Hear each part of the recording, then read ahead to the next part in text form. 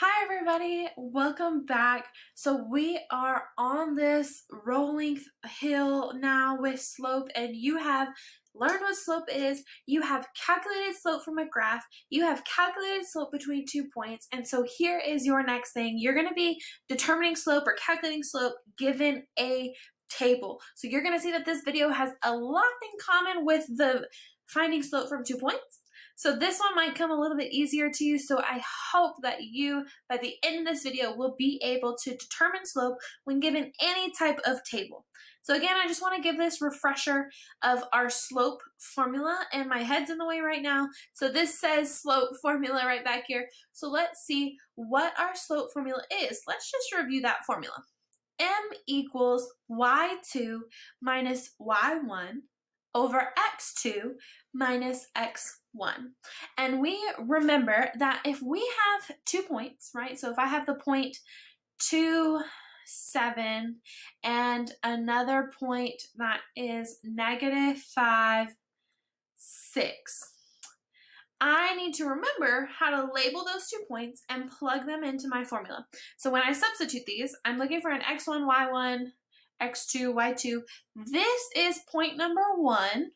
So in point number 1, I have an x and I have a y. And I put the little 1 here because these are both in point 1. So the x for point 1, the y for point 1.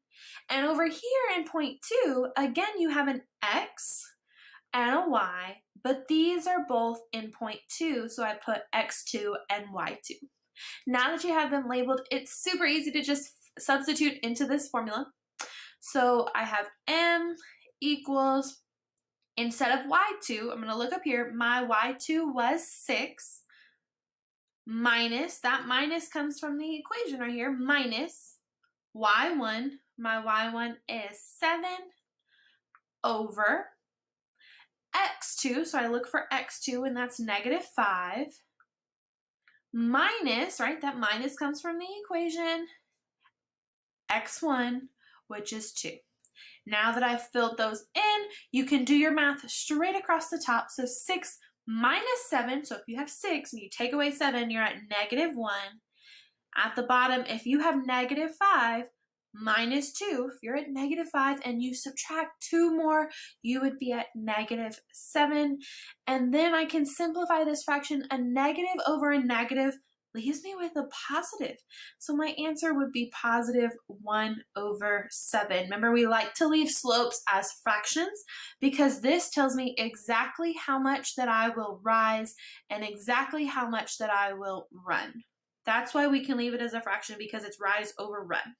Okay, that was just a recap of 2 points and how to find slope. Remember, this video is all about tables though. So keeping this in mind, you're gonna see that tables are pretty similar to 2 points. So let's go ahead and clear this off, and let's go to our next slide.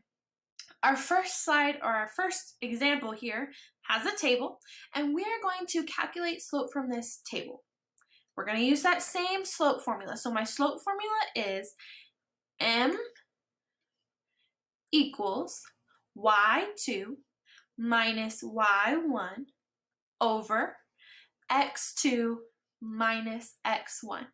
There is our formula. Now remember, we need some things to fill into this formula. We need an x1, y1, x2, y2. We need those 4 things. So if I am looking at this table, it organizes it perfectly. These are our x values straight down here, and these are the y values, right? It's like a list of them. This is your first point, 0, 4. -1, 6. That's your second point. -2, 8, right? These are all points here in this table. These are all points. So if we know how to find slope from 2 points, here we're given 1, 2, 3, 4, 5 points. Can't we just take 2 of those points and find slope? Absolutely. So I am going to use the top 2 points here. So I'm going to erase all these extra green lines so we don't get confused. I'm going to use these top 2 points right there, and I'm going to label them so that way I know where to plug them into my formula. So this is the x for point 1. This is the y for point 1. This is the x for point 2. This is the y for point 2. Right? Some people like to say this is x1, x2, y1, y2. Either way, we're labeling this, right? So now as I fill it into my formula, I'm going to do some color coding here. So bear with me, okay? Y2 is going to be in blue. So Y2 is right here. It is 6. I'm going to put that 6 in my equation. Then we have a minus sign from the equation. So minus, and then I'm looking for Y1. And Y1 was 4 right here. So minus Y1. And then we have over x1, I'm sorry, x2, and x2 is -1, and our minus sign, and then our last one is x1. And I'm going to get the x1 from right here, which is 0. So now that I've filled up my formula, we can do our math straight across. 6 minus 4 is 2. -1 minus 0. -1 minus 0, that just leaves me with -1. So let's look at this fraction. I can leave this as my answer, 2 over -1, right? Because that tells me how much I rise and how much I run. Or this fraction can also be simplified. 2 over 1 is the same thing as just -2, right? Anything over 1 is just that number. So either one of these is perfect, okay? Either one of these is perfect. Now there is another formula that some people like to use when given a table. You saw how we filled in those first 2 points and we figured out how to use x1, y1, y2, y1, and all that to fill into our formula. However, some people like to use a different formula, but it's the same thing. They like to use this formula. Change in y over change in x. And you're going to see this is the same thing as this formula up here. Let's talk about what is the change in y. That means from this first y to get to this one, what did they have to add or subtract here to go from 4 to 6? They had to add 2, right? 4 plus 2 is 6. Now from 6 to 8, what did they have to do? Add 2. From 8 to 10, what did they have to do? Add 2. And from 10 to 12, what did they have to do? Add 2. So the changing of my y's, how my y's are going from this one to this one to this one to this one, the change of y is adding 2.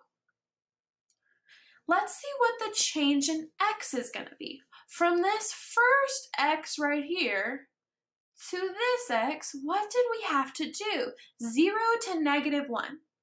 I didn't add this time. To get from 0 to -1, I had to subtract 1. From -1 to -2, I had to subtract 1. -2 to -3, I subtracted 1. -3 to -4, I subtracted 1. So my change in x down here is a -1, right? I'm minusing 1. Look at how this answer looks just like this answer,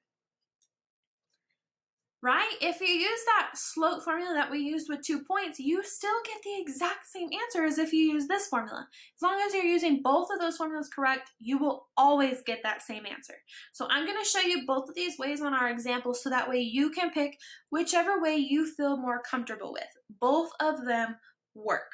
Okay, so I'm going to show you both. We have 2 more examples just to make sure that we are on the same page about finding slope from tables. So here is our next table.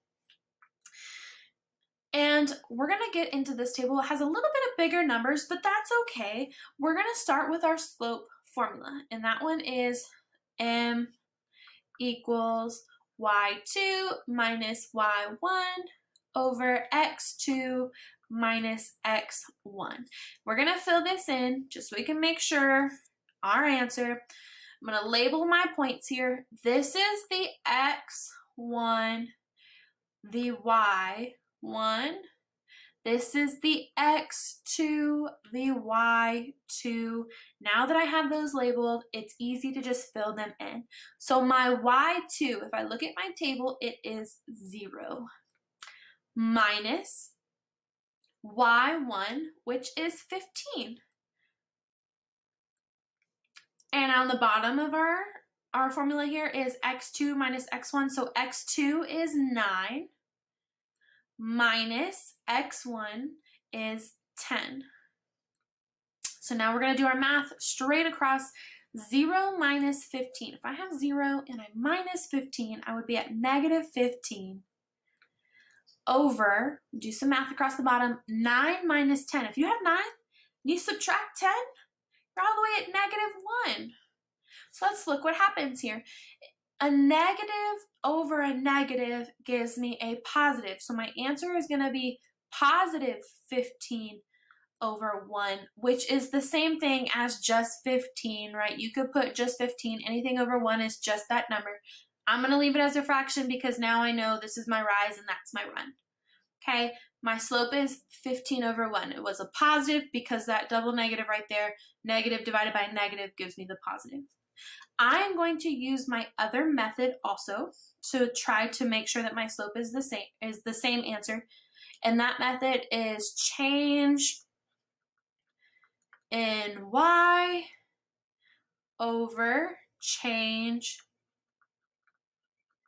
in x. Remember, this should get us the same answer. You can pick whichever way is easiest for you. So change in y. Let's look from the first y to the next one. So to get from 15 to 0, we had to subtract 15. To get from 0 to negative 15, subtract 15 again. From negative 15 to negative 30, we had to subtract 15 again. 30 to negative 45, we had to subtract 15 again. So my change in y's is that I am subtracting 15, so negative 15. Now let's figure out the change in x. So from my first x right here, which is 10, to go to 9, I am subtracting 1. From 9 to 8, I subtracted 1. From 8 to 7, you subtract 1. From 7 to 6, you subtract 1. So my change in x's are minus 1. So look at that. We got that same answer right here. And remember, we can simplify this one also. A negative over a negative leaves you with a positive. You got to be able to simplify that in order to give your perfect answer. Both of these answers are the exact same. I used 2 different methods to find them. You're picking whichever method is easiest for you. Now, I do want to mention one thing. You notice that all of these on the right-hand side here were all the same, right? Minus 15, minus 15, minus 15, minus 15. And on the x here, it's minus 1, minus 1, minus 1, minus 1. They're all going to be the same. Right? On the right side, all of them are going to be the same. The left side, they're all going to be the same. They are all the same rate of change. Guys, that's what's so cool about slope, right? It's the same. Each time we do it, over here on the left in x's, it's always going to be subtracting by 1, if that's what it is. It's always going to be subtracting by 15. It's never going to be, this one is subtract 15, this one is subtract 16, this one is minus 13, this one is minus 16. Right? It's not going to be different like that. If it is different, that's something else. And we're going to talk about that later on in the year. But that pattern will always be the same there. So I'm going to clear this out. I believe we have one more example to do together. Here's one last table here. Let's make sure we are all on the same page. So I'm going to use my first formula, which is my slope formula. So m equals y2 minus y1 over x2 minus x1, and we're going to fill it in. So x1, y1, x2, y2. We're going to fill this in. y2 is 5, minus y1 is 9 over x2 is 0 minus x1 is negative 6. Oh my goodness, look at that. We talked about this when we were calculating slope between 2 points. A double negative right here changes to a positive. So I have a big old plus sign there now. So let's see what our math is straight across. 5 minus 9. If you're at 5, subtract 9, that puts you at negative 4. Now at the bottom here, it says 0 plus 6, which gives me 6. So negative 4 over 6, I could simplify this one more time, right? It's a negative over a positive, so my answer stays negative. But I can divide both of these by 2 and simplify a fraction. 4 divided by 2 is 2. 6 divided by 2 is 3. So there is my simplified fraction there. Negative 2 over 3. I'm going to use my other formula just in case you are picking that one as your easier one. It is the change in y. And guys, notice that I'm writing these formulas out each time. Each time I do a problem, I'm writing these formulas out. The more that you write these formulas, the easier it'll be in your memory. So write them out each time. It took, what, 10 seconds? Write them out, okay? Change in y, change in x. So from this y, to get from 9 to 5, I subtract 4. To get from 5 to 1, I subtract 4. 1 to negative 3 is subtract 4. And negative 3 to negative 7 is subtract 4. So my change in y was subtracting 4. Let's see our change in x. So our change in x to go from negative 6 to 0. Negative 6 to 0, I'm adding here. I'm adding 6. 0 to 6, I'm adding 6. 6 to 12, I'm adding 6.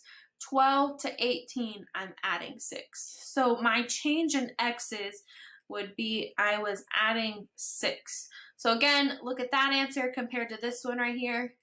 We can still simplify this fraction, right? We could divide both of these by 2, and it would give us negative 2 over 3. Again, we got the same exact answer no matter which method you use. So tables are pretty cool. You got 2 different methods to use here. Other than that, I believe that was our last example that we're going to do together. Let's go ahead and wrap things up though. So this was how to determine slope given a table. You've already learned how to determine slope from a graph, determine slope from 2 points, and now we talked about a table, right? Tables, you can use that same slope formula that you know. So if you know that one formula, you can use it no matter what. But there's also that change in y over change in x that sometimes might be a little bit easier. So that was how to determine slope from a table. Remember guys, if you did not get something there, your teacher is always available for questions. So please reach out to them and ask those questions. Have a great rest of your day.